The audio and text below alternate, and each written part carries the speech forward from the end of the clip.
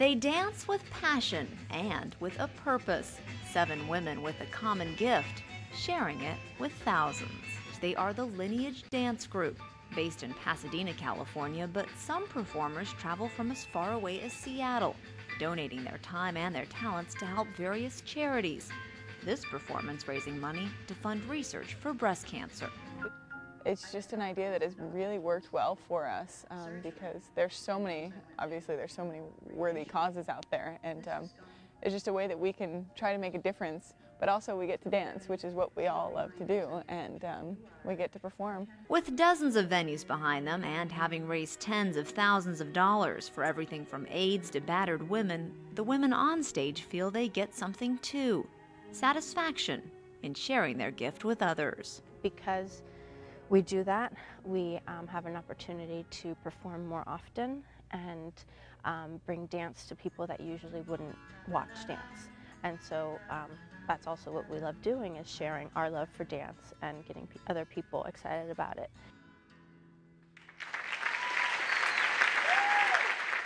And audiences do react positively to what they see on stage, recognizing the beauty of women who not only dance because I'd had my family when I was young, because of all those statistics, and because I knew in my heart that I was not going to come down with any form of breast cancer. I was not going to get breast cancer. So it was a minute of denial when I did discover the tumor.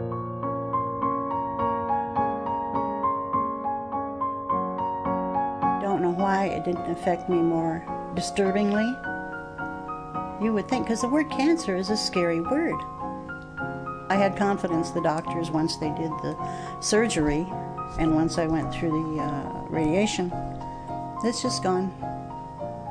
Just, you know, don't have any real reminders. I mean, other than being about a half a cup size smaller on one side. Who cares?